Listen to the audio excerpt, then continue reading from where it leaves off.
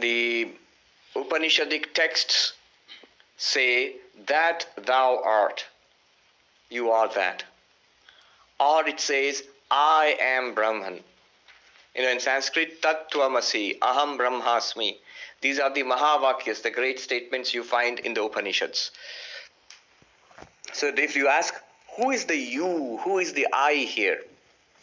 Very simply said, very simply put, the you means the student. The teacher is telling the student, you are Brahman. When you say, I am Brahman, this jiva realizes itself, this individual sentient being realizes itself as Brahman, the absolute consciousness. What Vedanta says, it's like this. Our experience, if we look very clearly at our experience, I am a sentient being and I am looking at all of this world. And if I am particularly religious, I believe that there is a power which creates all these things that I experience. So three things. You, the experiencer, this experienced world, and an unseen reality which is behind this experienced world. In Sanskrit, drashta, drishya, and drishya nirmata. Drashta means the seer, drishya means the seen. Seen means experienced.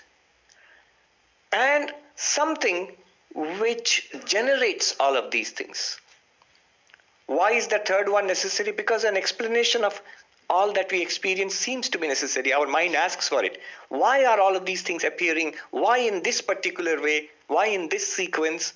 There is a why you're asking. An answer to that why is that generator of all these experiences, these objects, these worlds and all these people,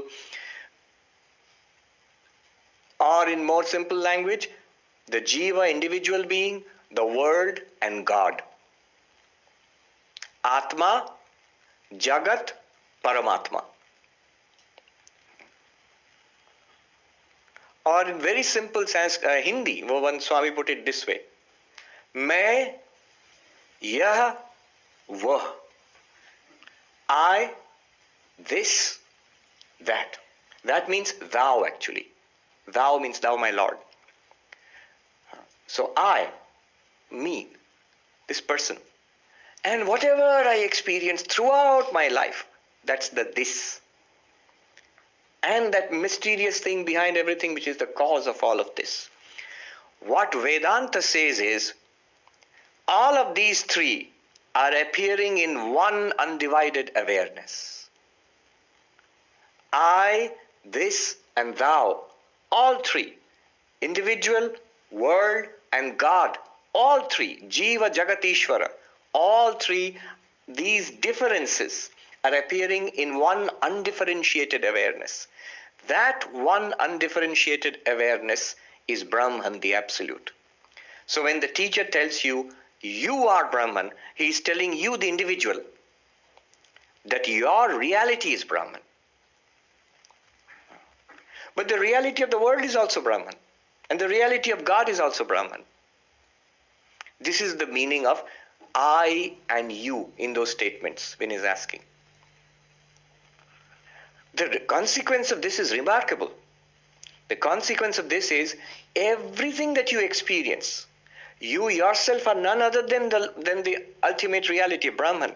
And everything that you experience is your beloved Lord, is God. Vivekananda said, never approach anything except as God.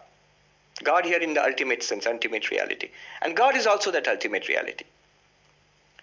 We are all one in that absolute consciousness. That is the meaning of I and that. The question is asking what is that and who experiences what. The individual being does not experience that absolute because it's not an object of experience. What is an object of experience? The world. In one word, the world is called this. You can always refer to the world as this person, this chair, this world, this moon, this sun, this galaxy, this quark or this superstring or whatever. This, an object. And something unseen beyond the object, thou, my Lord. and I the experiencer. Vedanta says all three are actually one reality. Yeah. So practically what does it mean? When we deal with anything in this world, you're dealing with God. You're dealing with your beloved, the Lord.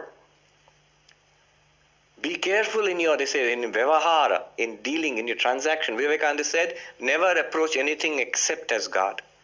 The person you are meeting, the stranger, is the Lord. Your most intimate beloved God is that stranger.